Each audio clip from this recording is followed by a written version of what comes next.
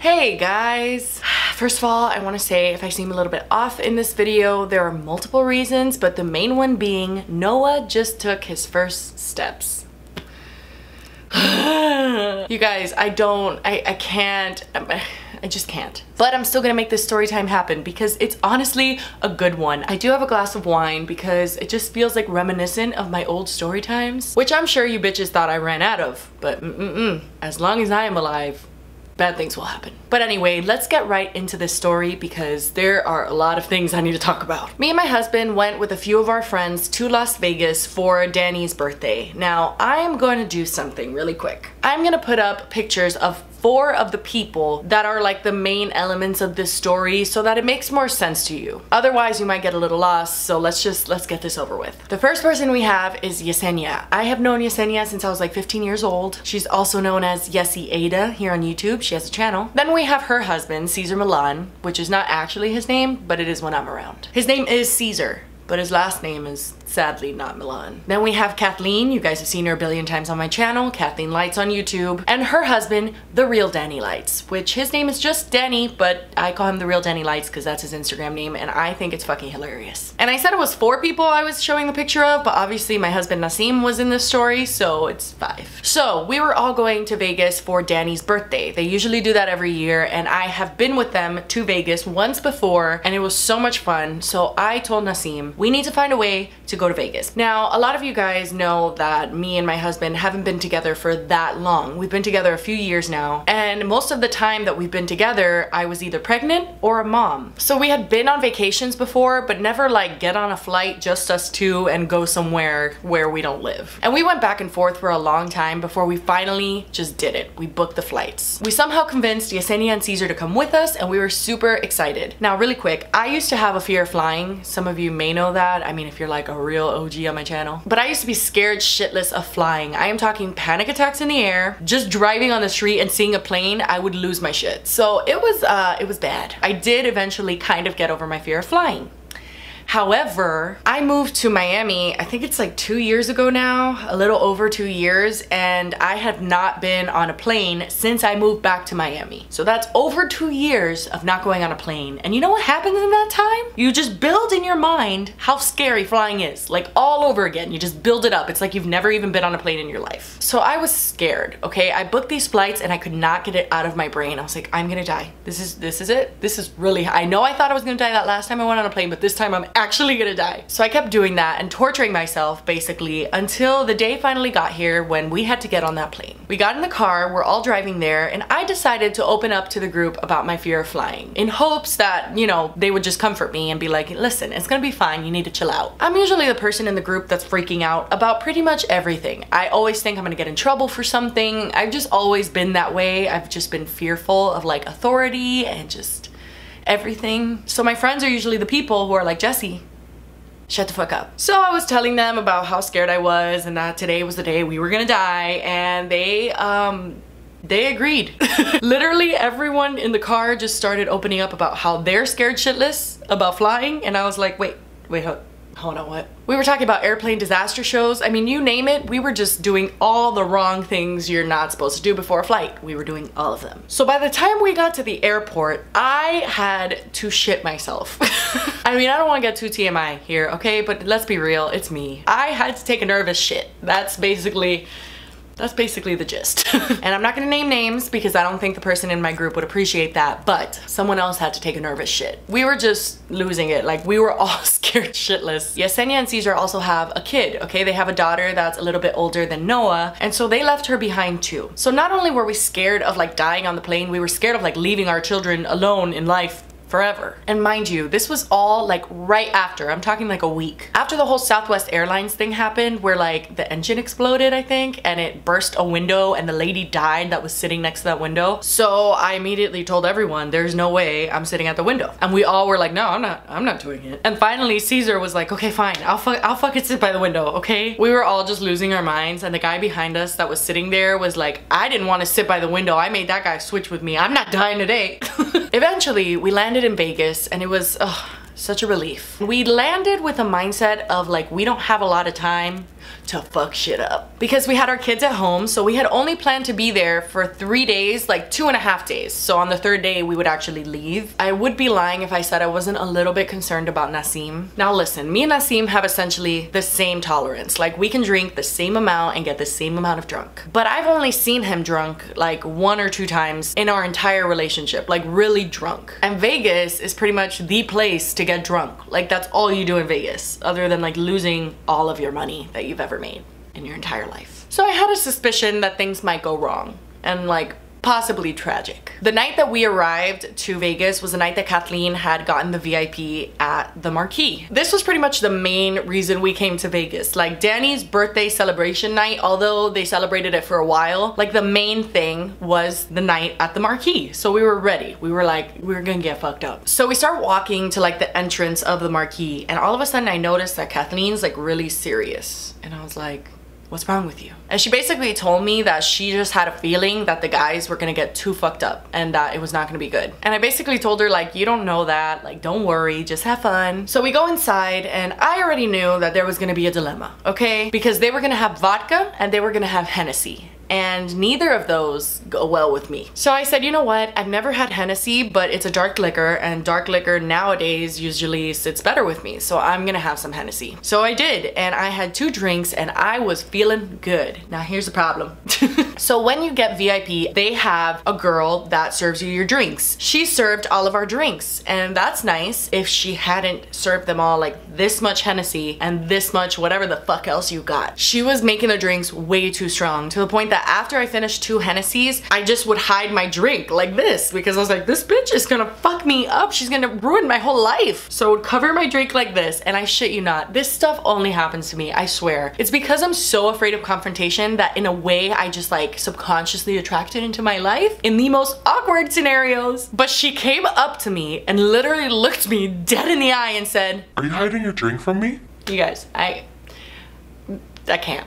My insides just melted. Everything, like I just wanted to die. But did I tell her like, oh no, of course not. No, that's not what I said. I said, "Hey, no, can you get me another one?" Because I really wanted her to believe me that I was not hiding my drink. But of course I was. It was too much. So I basically had those 2 drinks, and then I got so nauseous because I couldn't handle it. My stomach couldn't handle it. So I just started drinking tonic water with lime. And I did that because Danny is the drink police. He goes around and he makes sure that you're drinking. He doesn't do that like on a regular basis, like if we're out, but if we're at the Marquee and he paid for those bottles, everybody's drinking.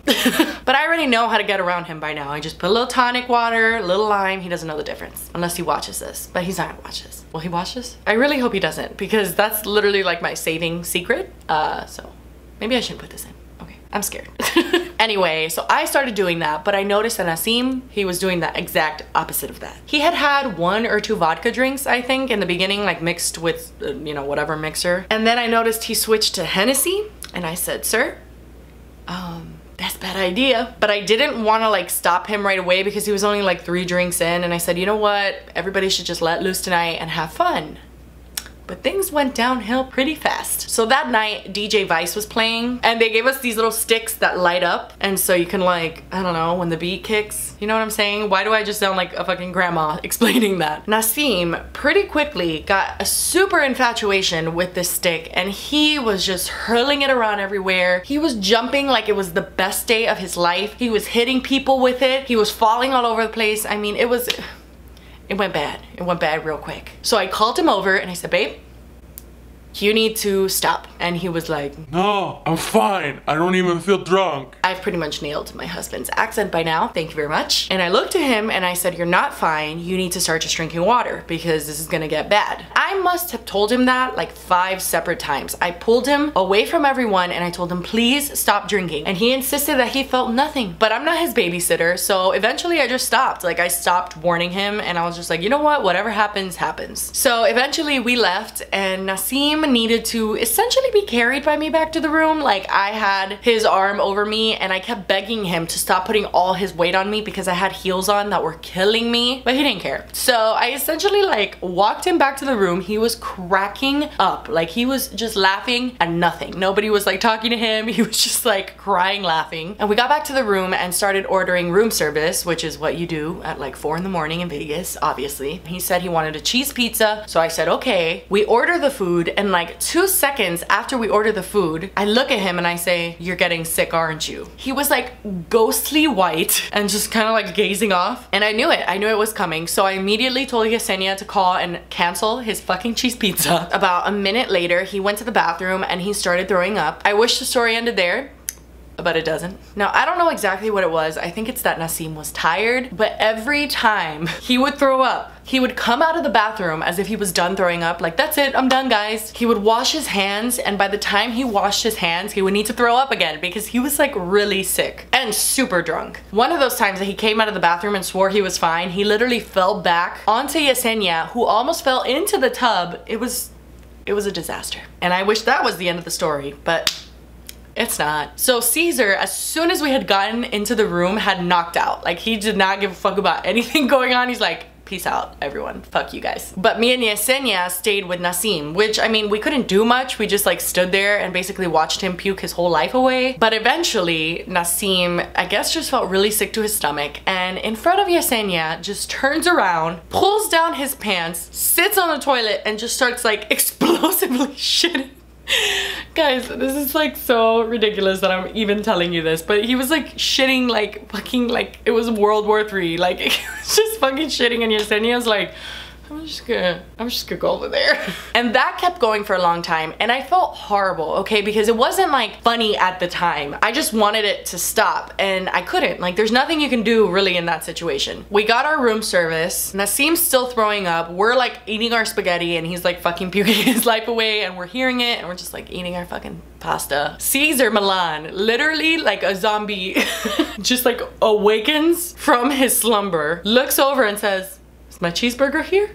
That motherfucker slept through World War III and woke up when he smelled his motherfucking cheeseburger. Tell me something, I can't. And the next morning we found out from Kathleen that Danny was throwing up the whole night. She's like, oh my god, he was green. I have never seen him like this before. What the fuck happened? I knew this was gonna happen. I told you. And she was right. She had like a Miss Cleo moment before the club. Like she knew she was gonna get fucked up. And I mean, if that happened like in Miami, I would be like, what the fuck, Nasim? But it happened in Vegas. And Vegas is just, it's like a weird part of the world where you're closed off and all of a sudden you're like 18 again and you're just like fucking reckless. And before he threw up, he literally had like the best night ever. Like he was so happy. So the rest of the trip was really chill. The next night we watched a show, and then the day after that was the day we were gonna leave. And I had made a joke in the beginning of the trip, like right when we got there. There's a tattoo shop like on the strip, and so I jokingly said we should all get matching tattoos. And for some reason on the last day we all just thought, you know what, fuck it, let's just get these tattoos and like remember this trip forever. I don't know what the fuck we were thinking, honestly. But I didn't want to go to that shop on the strip because I felt like it would be too touristy. I read the reviews and a lot of people said that their tattoos sucked. So I started looking for like a local place that more local people would go to than tourists, and it had amazing reviews, 5 stars on Yelp, and I said, great, we're not gonna get a fucking botched tattoo. So we went there, and Caesar was not sure about his tattoo at first. He's like, fuck, I don't know, this is like permanent. But we all eventually decided that we would get our kid's name on our body somewhere. And so I got Noah with a little Leo sign. Nasim got Noah with a Leo sign here on his chest. Caesar got his daughter's name, Aria, with like wind in the background of it. And Yesenia just got Aria written on the side of her wrist like me. So when we walked in, there was a really unpleasant lady actually. She just like looked at us while we were explaining what we wanted, and then she's like,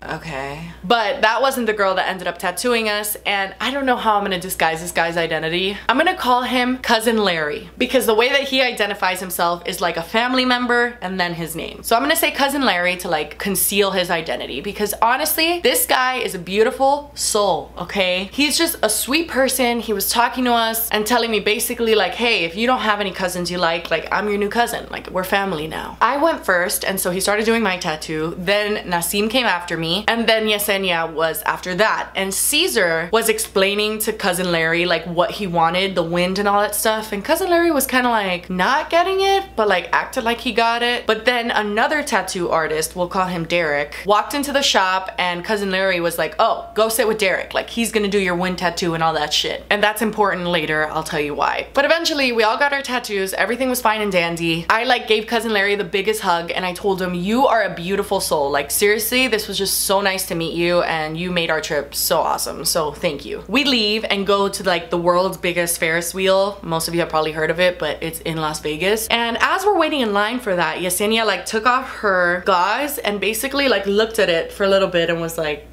oh, I mean, it's a little crooked there. It basically looked like he had written outside the lines of the normal letters. I'm gonna show you a picture in a little bit to explain. But anyway, we all agreed that that was just a stencil because it was kind of like blue tinted and the color of the stencil that they trace on is blue. So I was like, nah, that's fine. He didn't fuck up. And we actually spoke extensively about how lucky we were that we didn't come to Vegas and get fucked up tattoos. And you guys, I don't know how to explain this because I love Cousin Larry. Like seriously, he's such a nice guy. He's been tattooing for 20 years and our tattoos look like shit.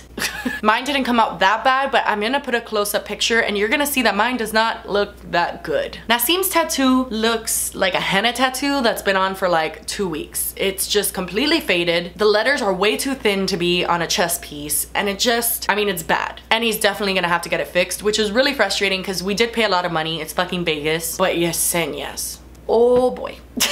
Poor Yesenia got the worst tattoo out of all of us. I don't know if he just got like too excited talking to her or what. I don't know what happened. But her tattoo is ridiculous. It looks like someone just got a tattoo gun and then tattooed it with their left hand. Like it's completely bizarre. As you can see, the letter is like completely like what is that? I don't even know how to explain it. But Caesar Milan got so motherfucking lucky because in Vegas he had the idea of like random wind, which the guy drew on with a Sharpie instead of like doing a formal drawing. He just kind of like freehanded it and he killed it. Caesar's tattoo looks so fucking good. Like he just so happened to get the guy who just came into the shop, had that guy come in like 15 minutes later, 10 minutes later even. Caesar would have had to get Cousin Larry to do his tattoo and that shit would have come out fucked. But yeah, 3 out of 4 of us got pretty botched tattoos and I mean, what happens in Vegas ends up forever on your skin. But anyway, after that, we went home and it was a great time. But anyway, guys, that's it for today's video. I hope you liked it. I hope it was somewhat entertaining. I know it's kind of random, but you know, I finally had a story time, so I wanted to share it with you. But anyway, thank you guys so much for watching. Please subscribe to my channel if you haven't already, and I will see you in my next video. Bye!